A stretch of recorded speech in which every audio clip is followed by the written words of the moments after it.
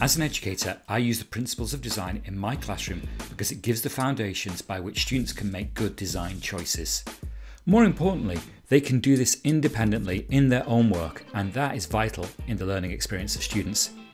In this course, you're going to explore the principles of good design such as colour, visual balance, emphasis, contrast and negative space, but more importantly, understand how and why these principles improve design work. Knowing and teaching these principles is vital because you will understand how to guide your students in design practices clearly. For me, it helps my students to work on their own projects, and when they apply the principles, they often see their design composition immediately improve. I would recommend this course to all educators teaching creativity who want to enrich their learning and create more meaningful learning experiences for their students.